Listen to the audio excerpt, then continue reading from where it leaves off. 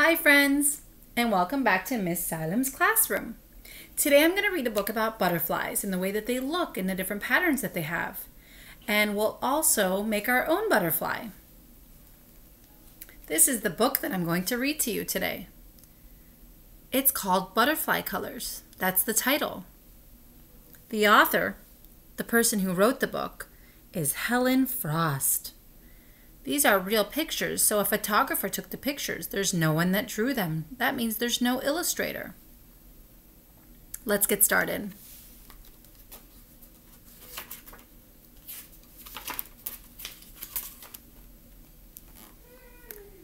Butterfly wings have many scales. Wow, look at those little tiny dots. Those are called scales.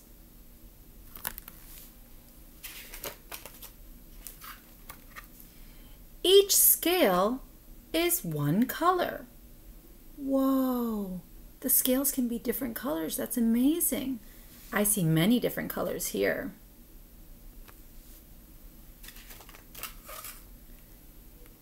The scales make the butterfly wings colorful. This butterfly is beautiful. It's blue and black, white and yellow. It's called a blue pansy butterfly.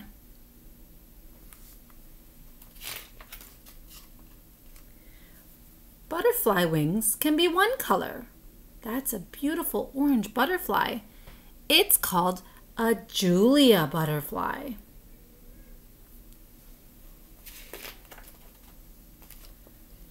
Butterfly wings can have patterns. This one is amazing. I see black and white, orange, red. It's called a lacewing butterfly.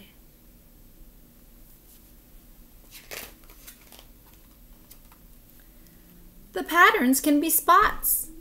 Look at this one, it's black and yellow. It kind of reminds me of a bumblebee. It's called a tailed jay butterfly.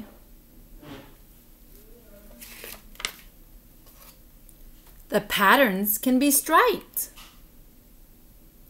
What animal does this butterfly remind you of? That's black and white striped. Yes, you're right. It reminds us of a zebra. This one is called a zebra butterfly. That's pretty funny. A butterfly has two wings on each side of its body. 1, 2. This butterfly is called a great spangled fritillary butterfly. That's a long name. The two sides match. Look, both sides are the same. Blue, black, yellow, black, yellow. Blue, black, yellow, black, yellow. This one is called a golden banded forester butterfly. Another long name. The end. All done. That was a great book. I learned a lot about butterflies and their patterns and the way that they look. Before we do our butterfly craft, I'm going to show you guys how to make a butterfly with your hands. Do you remember when we learned how to make a heart with our hands? Remember? So that we can share love in our class. We made a heart and we spread the love around. Well, now you can make a butterfly that flies. Everybody hold your hands up. Hands up. Good job. Wiggle your fingers. Wiggle, wiggle, wiggle. Wiggle, wiggle, wiggle. Wiggle, wiggle, wiggle, wiggle, wiggle, wiggle.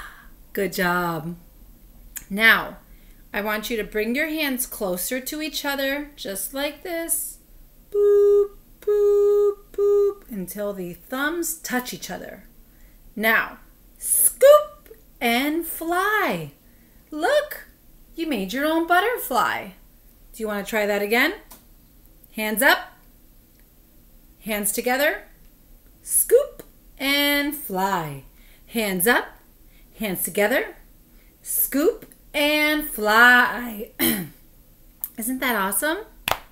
Okay, now to our fun craft. We are going to make our very own butterflies, like this one. All you need is some paper. You can use colored construction paper. You can use white paper and then color it afterwards. You can use lined paper, whatever you have. Even a newspaper would be cool, or a magazine. You'll need a pencil or a marker or a pen or a crayon, something to write with, and a pair of scissors. You'll also need an adult's help. First step, take one sheet of paper and fold it in half. See how I folded it? Now pinch the ends so that it can close up. There, my paper's folded in half. Now, starting on the folded side, I want you to make a big number 3. Watch me. We're going to do a big number 3. Start on the folded side. 1, 2. Can you see my number 3? Perfect. Now, starting from the folded corner, I want you to cut along the line of your number 3. Just like this. Watch how I'm doing it. I'm making sure that I do not cut my fingers because that would hurt really badly.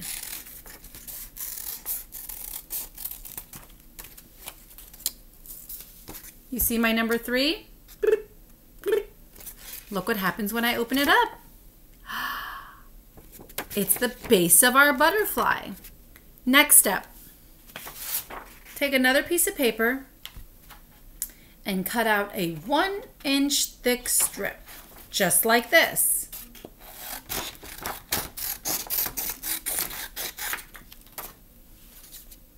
If you want, you can keep it just like this, or you can curve the edges to make it one long oval. You see that? Now, with the long oval, I want you to get your white glue or your glue stick. I want you to take the butterfly. I want you to put glue right in the middle where the folded line is. And then I want you to take your long oval and put it on. Just like that.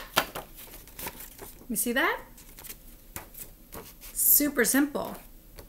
Next step is the pattern, the design, or the colors that you'll put on. I'm going to do circles.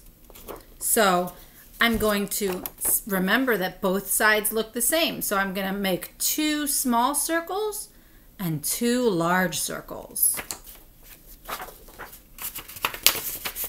Watch me.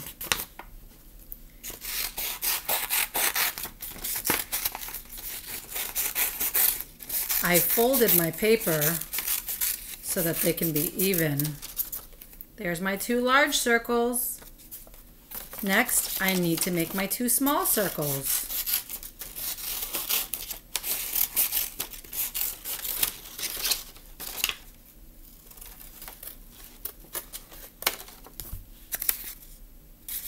All right, now we're gonna take the glue and we're gonna add 4 dots of glue. 1, 2, 3, 4. You see that?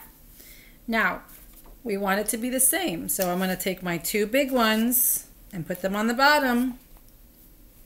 And I'm gonna take my 2 small ones and put them right on the top. Oops. Last step, and the most important step,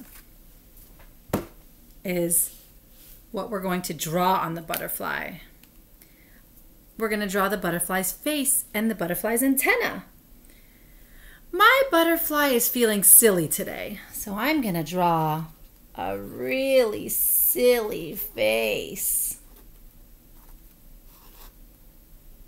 Oh, he's so silly.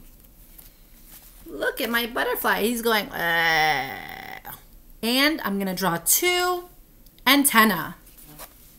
1, 2, and there you have it. My very own butterfly. Now it's your turn to try. I'll see you next time, guys. Bye.